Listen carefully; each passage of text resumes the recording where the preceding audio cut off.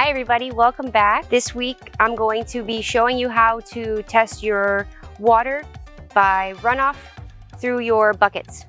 You can use this method if you're growing through soil, whether it's store-bought or from your own land, or if you're using the method I'm using, which is cocoa coir mixed with perlite. So I can tell that my tomato's ready to be watered, but I want to know what's already in there before I attempt to add more nutrients or to take them away. So how you do that is like this. You put your bucket in a pan. Make sure the bucket fits nicely into the pan so that it's not wobbly or anything like that. You're going to take water that has been properly pH'd using your pH pen, which you've probably got by now. This water has already been pH'd, and if you're curious about how to do that, you can look at any of my other videos. I talk about it all the time. So here we go.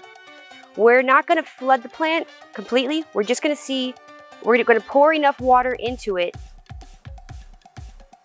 to see how much will fall out of the bottom.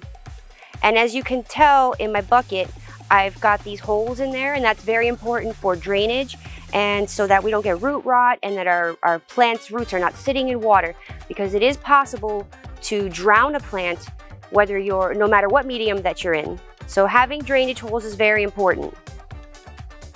All right, so I poured one entire jug of pH balanced water, and we can already see that the runoff is starting to go into my pan. That's the beauty about growing in cocoa. It's got such great drainage properties that you don't get root rot as much, and you don't get a lot of these root-based issues that you get if you don't incorporate either drainage holes or some kind of mixture that encourages drainage. I've got plenty of runoff water here now to test.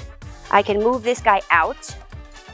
And now I'm going to take some of the water into a clean mason jar. I've got enough to test here. And now let's see what kind of environment my plant has been growing in. So we can see that the PPM content has gone up. So we're about 1600 PPMs. And then my pH pen, we're sitting at 6.16.